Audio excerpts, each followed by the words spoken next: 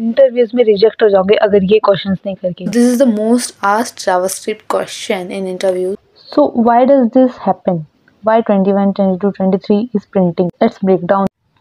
So the inner function captures the count from the outer function. Whatever we have in the outer function, like count is 0 in outer function, and whenever inside the inner function we are trying to increase the counter and trying to log there, so the captured memory stick around with the inner function. So the outer function is returning the inner function, then whenever we are trying to call fn, so it is remembering the outer function value. It remembers the count has 20 previously, and now it is increasing that value only. So every time we call fn, JavaScript updates the same count. If we try to call it one more time, it will print 24 also.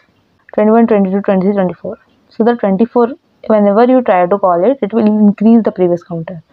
So yeah, that is the closure. Share with your friends who are still confused with closures and save for later.